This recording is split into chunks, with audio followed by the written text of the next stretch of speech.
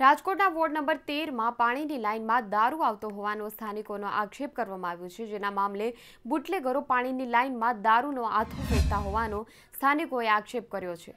આંબેડકરનગરમાં છેલ્લા કેટલાક દિવસથી પાણીની લાઇનમાં દારૂ આવી રહ્યો છે. સમગ્ર મામલો મીડિયામાં પ્રસારિત થયા બાદ બુટલેગરો વિરુદ્ધ અવાજ ઉઠાવનાર નાગરિકો પર બુટલેગરો દ્વારા હુમલો કરવામાં આવ્યો. અવાજ ઉઠાવનાર નાગરિકોને બુટલેગરોએ ઘરમાં ઘૂસી ધોકા અને પાઇપ વડે માર માર્યો હતો. બુટલેગરોએ નાગરિકોના ઘરના દરવાજા પણ તોડી નાખ્યા. રાજકોટમાં ફરી એકવાર કાયદો અને વ્યવસ્થાની પરિસ્થિતિ કથળી હોય તેવું ક્યાંક ને ક્યાંક લાગી રહ્યું છે.